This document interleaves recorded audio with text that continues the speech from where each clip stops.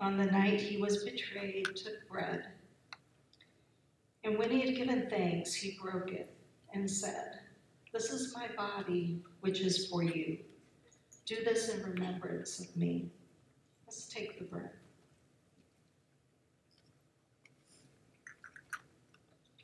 And in the same way, after supper, he took the cup, saying, "This cup is the new covenant in my blood. Do this whenever you drink it in remembrance of me." Let's take the cup together.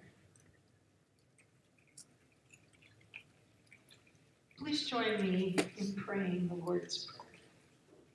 Our Father, who art in heaven, hallowed be thy name. Thy kingdom come, thy will be done, on earth as it is in heaven. Give us this day our daily bread, and forgive us our trespasses, as we forgive those who trespass against us. And lead us not into temptation, but deliver us from evil. For thine is the kingdom, and the power, and the glory forever and ever. Amen.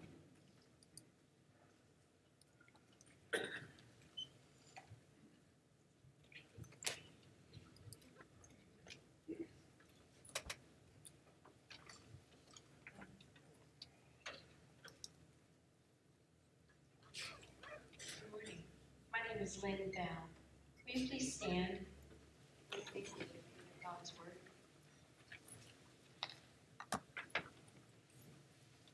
Second Kings says, when the Lord was about to take Elijah up to heaven in a whirlwind, Elijah and Elisha were on their way from Gilgal. Elijah said to Elisha, "Stay here, the Lord has sent me to Bethel." Then Elijah said to him, "Stay here, the Lord has sent me to the Jordan." And he replied, "As surely as the Lord lives and as you live, I will not leave you." So the two of them walked on. 50 men from the company of the prophets went and stood at a distance facing the place where Elijah and Elisha had stopped at the Jordan. Elijah took his cloak, rolled it up, and struck the water with it. The water divided to the right and to the left, and the two of them crossed over on dry ground. When they crossed, Elijah said to Elisha, "Tell me, what can I do for you before I am taken from you?" "Let me inherit a double portion of your spirit," Elisha replied. "You have asked a difficult thing," Elijah said. "Yet if you see me when I am taken from you, it will be yours, otherwise it will not." As they were walking along and talking together, suddenly a chariot of fire and horses of fire appeared and separated the two of them. And Elijah went up into heaven in a whirlwind. Elisha saw this and cried out, my father, the chariots and horsemen of Israel." And Elisha saw him no more. Then he took hold of his garment and tore it in two. Elisha then picked up Elijah's coat that had fallen from him and went back and stood on the bank of the Jordan.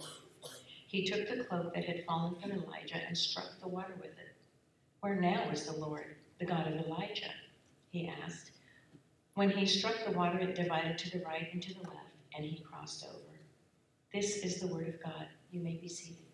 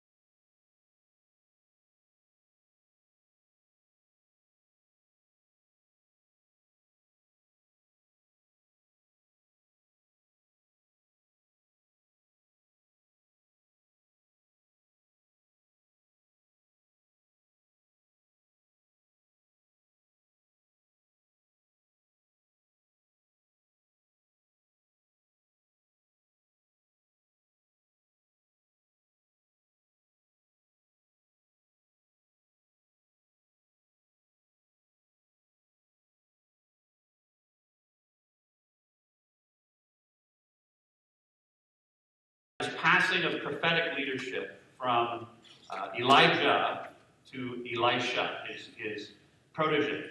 And in fact, if you've ever heard the phrase passing the mantle, it comes from this passage in 2 Kings chapter 2. So we talk about what that looks like a little bit. We actually celebrated a mantle passing of sorts a couple of weeks ago when we talked about Pentecost.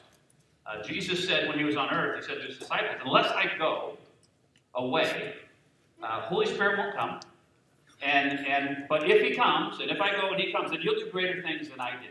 And that's exactly what happened. Jesus ascends into heaven, and 50 days later, the Spirit comes and indwells and empowers those first followers of Jesus, just like he indwells and empowers us so that we can fulfill the Great Commission and the Great Commandment. And so today we're going to talk about this idea of laying a mantle down. What does that look like? What does it look like to pick a mantle up? But before we do all that, I just want to start with a word of prayer. Would you join me in a word of prayer?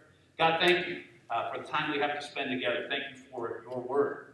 I thank you for the gift of the Holy Spirit that indwells us and that empowers us to follow you, illuminates your word to us, and helps us to fulfill the great commandment and the great commission. So this morning, God, give us eyes to see what you're showing us in your word. Give us ears to hear what your Spirit is speaking to us, and give us hearts with a desire to follow you and to do what you say. And as we do that, may we become more and more like Jesus. In his name we pray. Amen. I spent a week this past week at a camp called Camp Eagle Sky in Piedmont, Missouri. Incredible camp. And the directors are here today, and I got to tell you, you guys, I hope our kids, I've talked to our guys when we got to go to this camp, because it's amazing. I was in chapel one night, 94 kids made a decision for Jesus.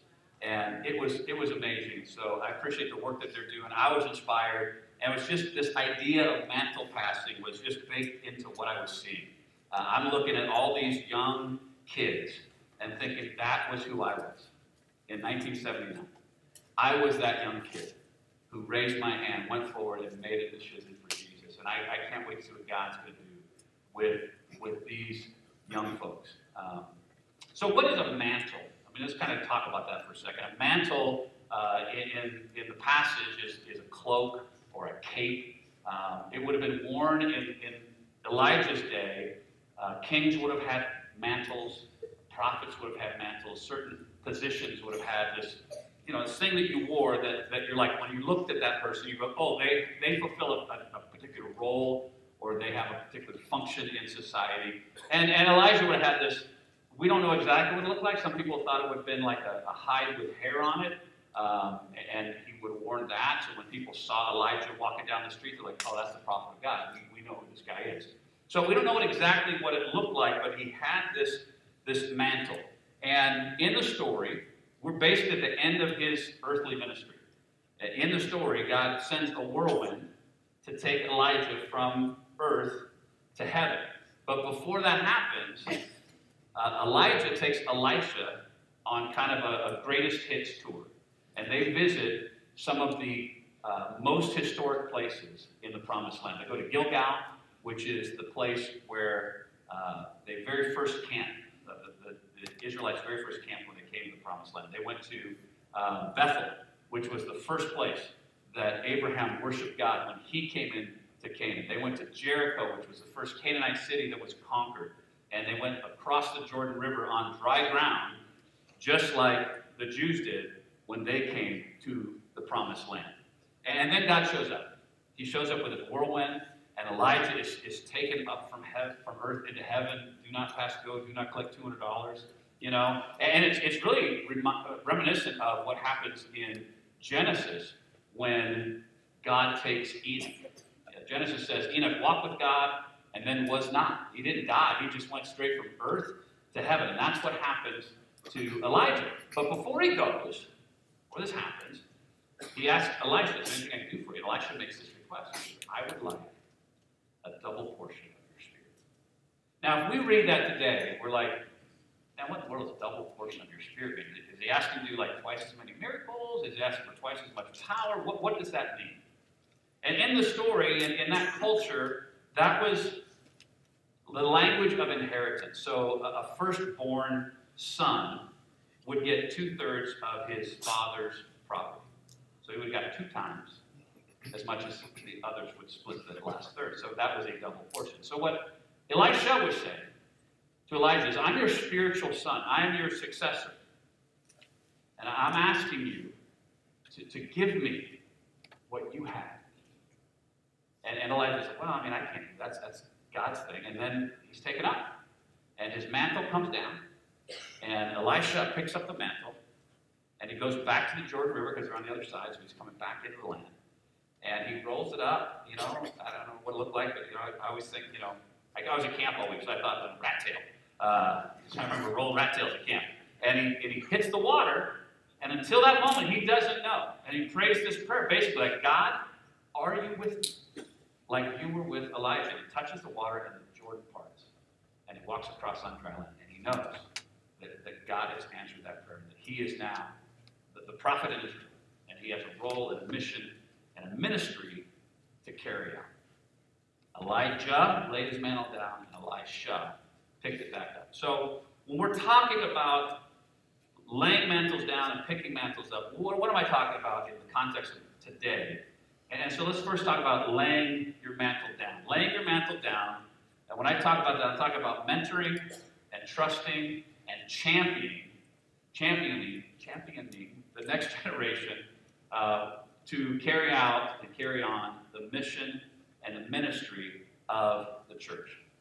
That us who are in my generation and older, we mentor and we trust and we champion the next generation to carry on the mission and the ministry of the church. I have a good friend who goes to church here, and he and I are about the exact same age, same place in life, we think about the same, and we get together for coffee sometimes, and we're like, can you believe that retirement age is not that far away, compared to how much we've worked in life already?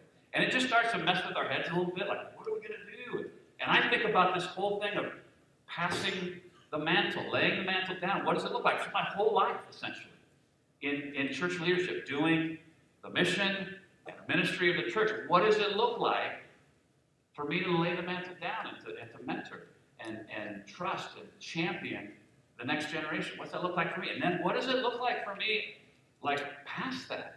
What does that role look like for me with God? And it's crazy. It really messes with my head a little bit. But I know I've got to figure this out because this is crucial.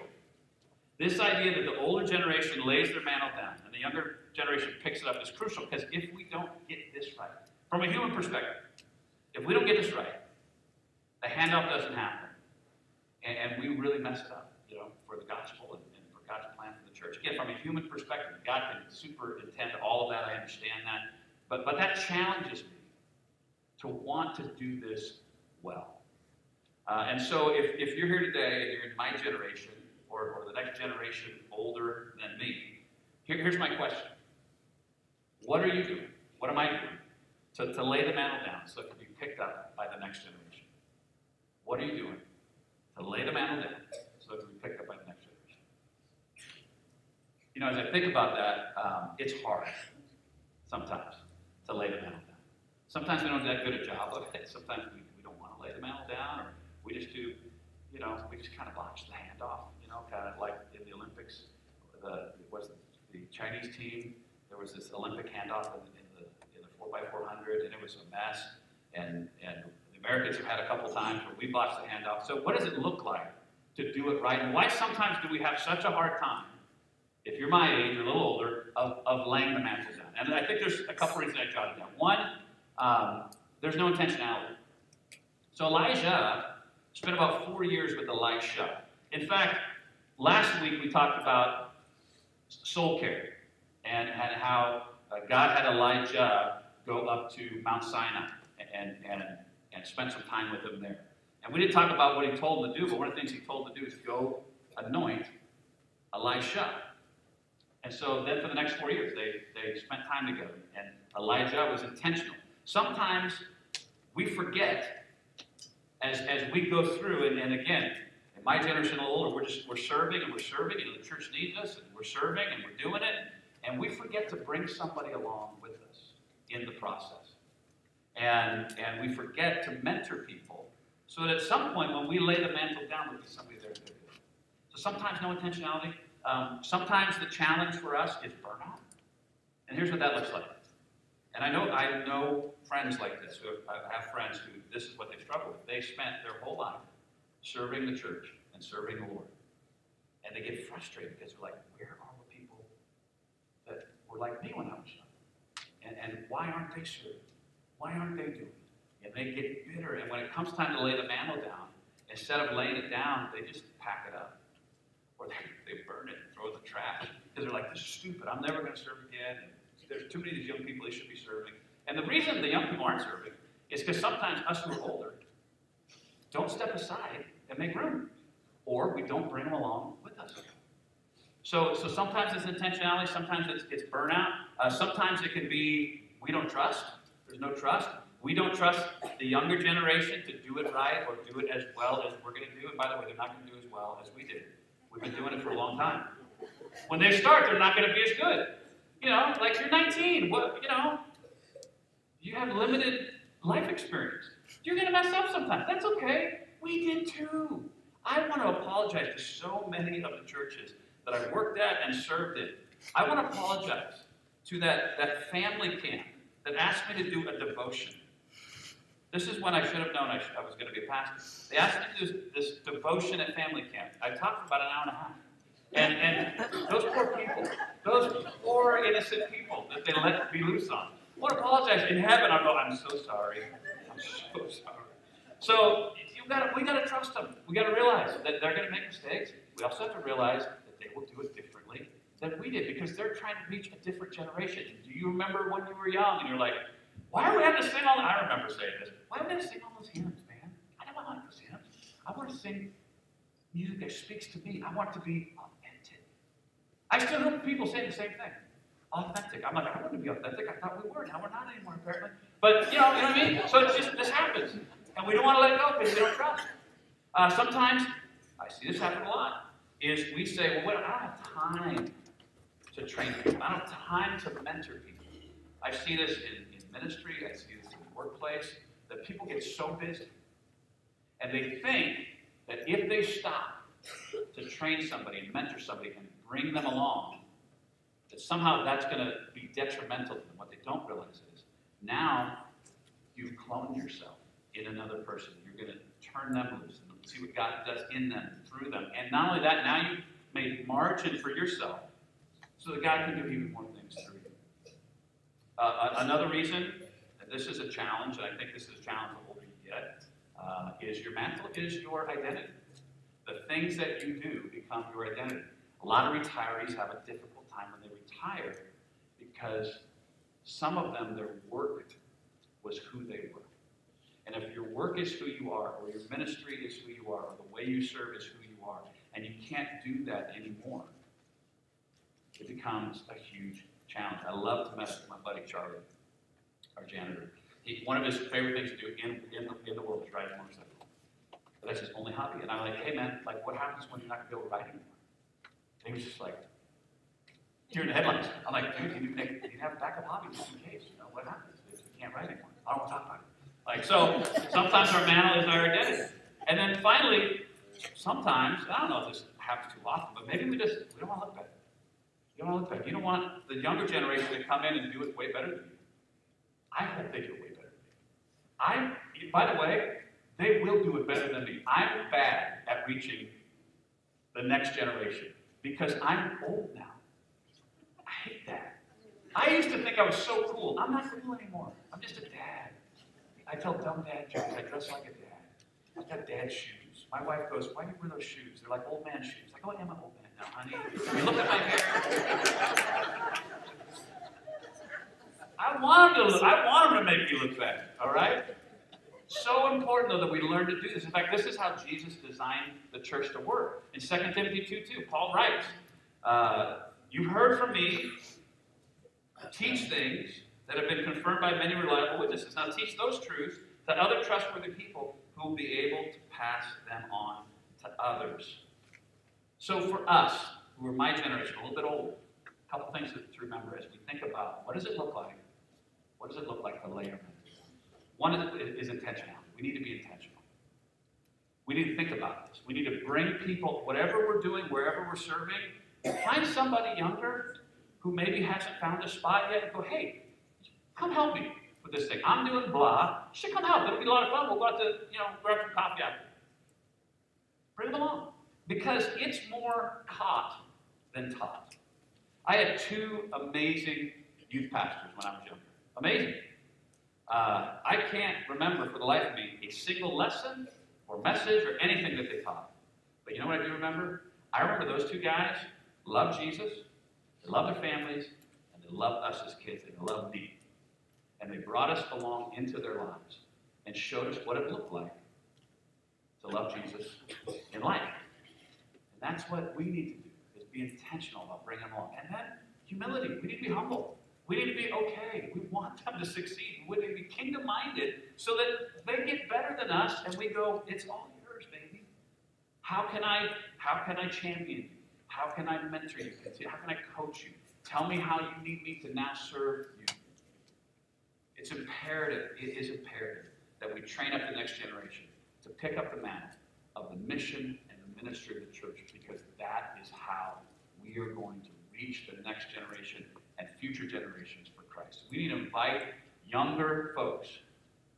That's how I know I'm old. I use the term now, younger folks. We need to invite the next generation into leadership. We need to not just give them a seat at the table, we need to give them a voice at the table. We need to allow the next generation to try stuff and fail and succeed. We need to. They need. We need to be committed to the mission and the ministry of the church and to Jesus Christ, not to practices and programs and policies. They're going to do it different because it needs to be done differently if they're going to reach their generation. I love what Craig Rochelle's a pastor at Life Church, and he says, we will do anything short of sin to reach people who don't know Christ. The reality is processes are going to change. I was a kid. I came to Christ in the 70s, at the end of the 70s. Disco was still alive when I came to Christ. The world's changed. Processes are going to change, but people's need for Jesus is never going to change. Culture is going to change, but a culture's need for Jesus is never going to change. Music is going to change, yet again. But the one we worship, the one we sing to, will never change. So as an older generation, my age, older, you learn to lay that mantle down, be intentional and humble, and lay it down so others can pick it up. Now, let me talk to, I have two sons. One is a millennial, and one is a Gen Z. So they're kind of right in that heart, from that mid to late teens all the way to their mid to late 30s. I'll talk to you guys for a second. Let me tell you this. If that's you, the church needs you. And I'm talking just about CCF. I'm talking about the Big C church. The Big C church needs you. We need you. We need you to pick up that mantle and to reach your generation and future generations for Jesus. We need you to take the church into the future.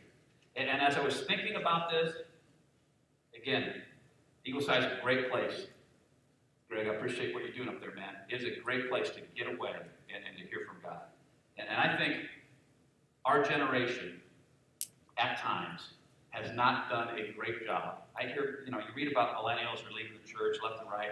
I think sometimes the reason they're leaving the church is because we've done a really lousy job of modeling Christ. And I don't mean us in this room necessarily, and if this does apply to you, then, let the Holy Spirit talk about that.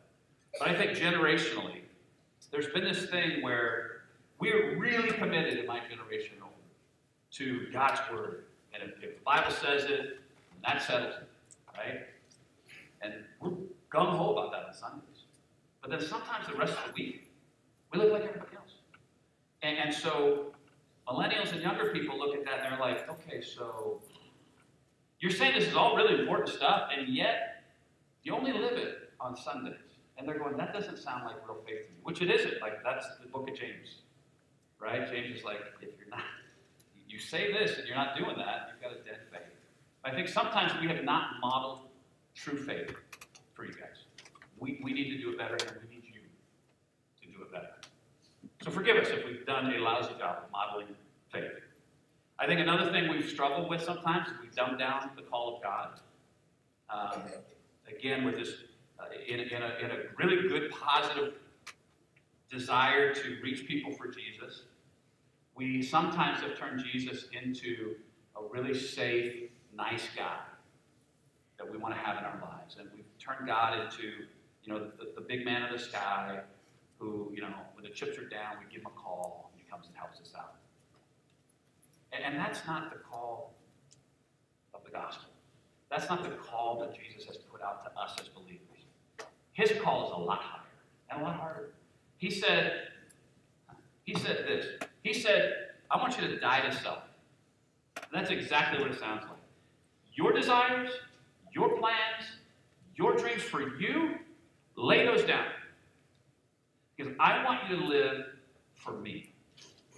I want the self part to die so that I can live in and through you. And then he says, not just die to self, I want you to pick up your cross daily and follow me. And the word cross, we go, oh yeah, cross is a cool thing. We have one right here, and we wear them around our necks, and that's cool. This, again, if we were in the first century, no one would have this in their church. That is, even though that is the sign of our faith, the symbol of our faith, that is, for us, it would be a gas chamber or a guillotine. It's an executioner's thing. And when he says take up your cross, what he's saying is, if you're following me, it's not about you, and you've got to be ready to die. Not just die to self, but die. And there's people in this world who are doing that today for Jesus just because they've decided to be a follower, to pick up the call of Jesus and to walk with him. And then he says, I want you to follow me. I want you to walk where I walk. Wherever I go, that's where I want you to go. Whatever I do, that's what I want you to do. And then, just so we don't misunderstand that call, Jesus says, let me make it very clear. If you want to save your life, you want to do it your way, you're going to lose it. But if you lose your life for my sake, and again, there's a double meaning there. It's not only dying to self, it's you might lose your life for my sake, but you will save it. I think our call, sometimes that we have painted for you in the younger generation, is more of like a SpongeBob SquarePants theme song. Who lives in a pineapple under the sea? Who does? SpongeBob SquarePants. Absorbent, yellow, and pours the sea. If nautical nonsense is something you wish, to drop on the deck and fluff like a fish. It's kind of like, oh, come on, Jesus, it'll be fun. Woo, Jesus, we like him. He's cool. He's nice. He's my buddy. And Jesus is my friend. Like, I like spending time with him. But he's made a high call. The call of Jesus is way more William Wallace, right? Braveheart. Great. Mel Gibson with face paint. He's out in front of these Scottish Highlanders. And they're like, number one, we don't believe in William Wallace. But number two, you're calling us to fight? Now, we fight, we're going to die. We're going to run so we can live. And William Wallace says, fight and die. Run, and you'll live at least a while. And dying in your beds. Many years from now, would you be willing to trade all the days from this day till that for one chance, just one chance, to come back here and tell our enemies that they take our lives, but they'll never take our freedom? That's the call of the gospel, young people. And if we've done a bad job of communicating that, I'm sorry. The call is to come and die if necessary. To step up and say, I'm a Christian, and I love Jesus, and I love you, and if you don't love me because of that, I understand. But that's not going to make me stop loving Jesus, and that's not going to make me stop loving you, and no matter what you do to my body, you can have it, because Christ has my soul. That's the call. And I'm calling you, Gen Z, millennials, to step up. The Big C Church needs you. We need you to answer the call, to pick up the mantle. And sometimes we're going to do a really lousy job of laying it down, and you might have to grab it out of our hands and kind of kick us in the chest. It's the mantle. I'll take it. And you're going to have to put up with us going, well, I don't know, you know. It's okay. Put up with it. Because the cost is too, it's too, we don't want to mess it up. We don't want to mess this up. We need you to step up, to take leadership, to take ownership, to take the church into the future and do a better job than you've done. You know, model what loving Jesus looks like. The Great Commission and the Great Commandment. The Great Commandment, love God, love your neighbors yourself. The Great Commission, go to all the world. Go to all the world, preach the gospel, make disciples. Do a better job than we've done. Doing those things. Don't water down the call when it comes time to step up and you're standing where I'm standing. Don't make Jesus a buddy. Don't make God, Ghostbusters. We get a call. Set these standards. Come and die. And take the next generation. Lay your mantle down so they can pick it up. And take the church to the next generation. We're counting on it. And my generation, I'm counting on us to learn, to bring people along with us, to be intentional, to champion, to be humble, to be kingdom-minded, so they can do it. Let me pray. Ooh, Lord Jesus, thank you for your goodness and your grace. May you give a double portion of your spirit to the next generation as they stand and step up and answer the call, pick up the mantle. And in my generation, may you help us to be intentional and humble and learn how to bring people along and to love on them and to champion them. That him who is able to do exceedingly abundantly, far beyond all we can ask or imagine, according to the power that works in us. To him be the glory in the church, in Christ Jesus, from now to all generations. In Christ's name I pray. Amen. Hey, I was going to say some messages in my notes. I don't know if he's going to say it. But I want to say one guy. There's a guy that just is so cool. I think it's so cool that the Pastor Nathan, you recruited him. This is a guy who's in his 70s. And he mentors. See, is it sophomores? Yeah. Sophomore boys. Sophomore boy. If you're a sophomore boy here today, you guys have a gift. Billy Gum stepped up and he is mentoring these young guys. He is laying the mantle down so they can pick it up and may his tribe increase. That's awesome. And if that's you, man, like Nathan, hopefully this message will kick some more people and help you out, all right? So go help the kids. Be crazy, all right? They need you. All right. Well, thanks, Pastor Pat, for that challenging message. And no matter what generation you are a part of, we are all a part of the church body that gets to be blessed and to bless others. And so on behalf of all those who receive from your generosity, whether it's the kids in our kids ministry or the youth on Wednesday nights, whether it's the adults, young adults or old adults, I just want to say thank you. As we come today to the end of our fiscal year, we're going to have our annual business meeting at noon today. But I just want to say how thankful we are for your generosity and for God's faithfulness through you to us as a church family and to all of our ministry partners. So on behalf of those around the world, whether it's the girls in Guatemala or the school there and in Pakistan, whether it's the churches in Russia and in Albania and other places of the world, you guys are making an impact in God's kingdom through your generosity. So thank you for that. And as the ushers come today, I want to pray for our offering. And so would you join me in that? God, we give you thanks for who you are in our lives as our Creator, as our Savior. God is the one who gives us every good and perfect gift comes from you.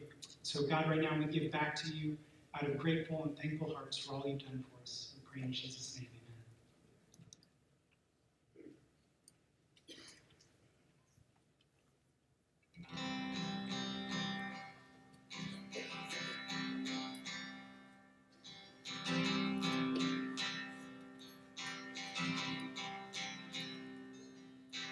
splendor of the King,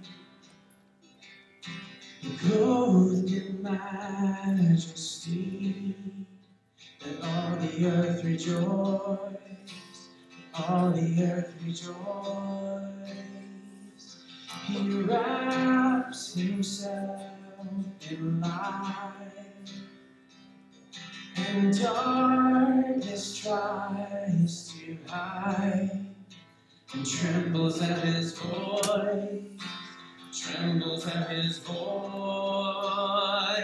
How great is our God? Sing with me, how great is our God? And all will see how great is our God.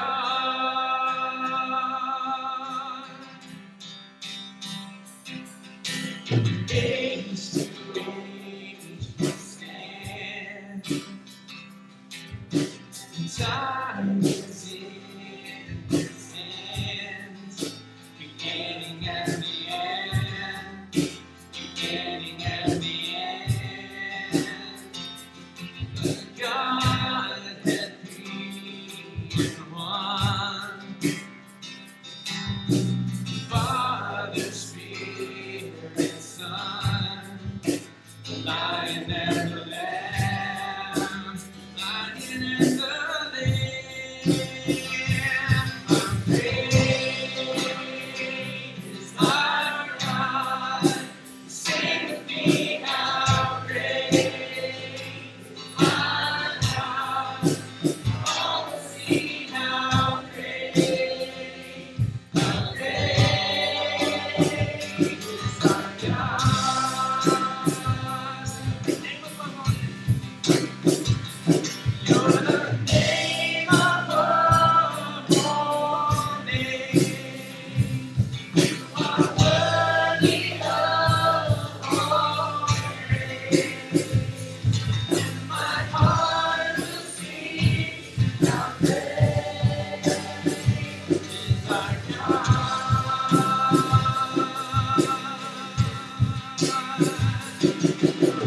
name above all names. You are worthy of all praise. And my heart will sing how great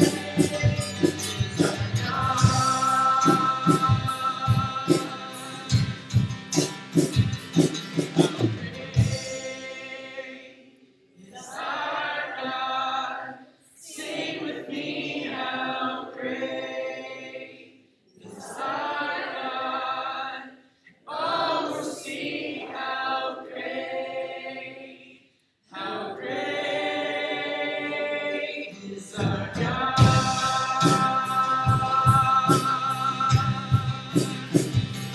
How great is our God.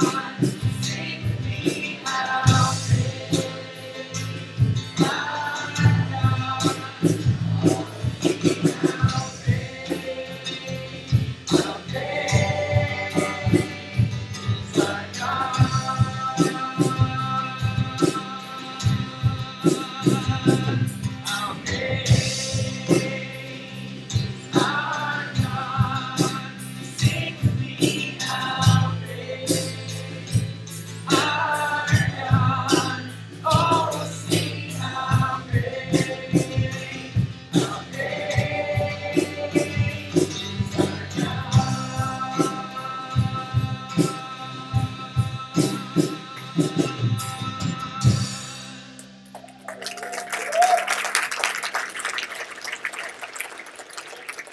Go ahead and stay standing real quick. Just a couple of things.